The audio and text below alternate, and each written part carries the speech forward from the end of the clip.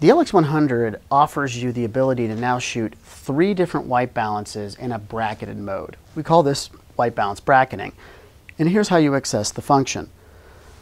On this right button, you have an option that says WB. WB stands for white balance.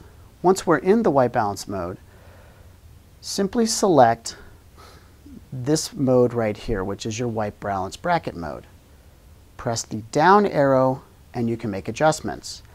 Now, if I turn this wheel to the left or counterclockwise, what you should get is one bracketed shot that would be more green, one bracketed shot that's center weighted, and one bracketed shot that's more magenta.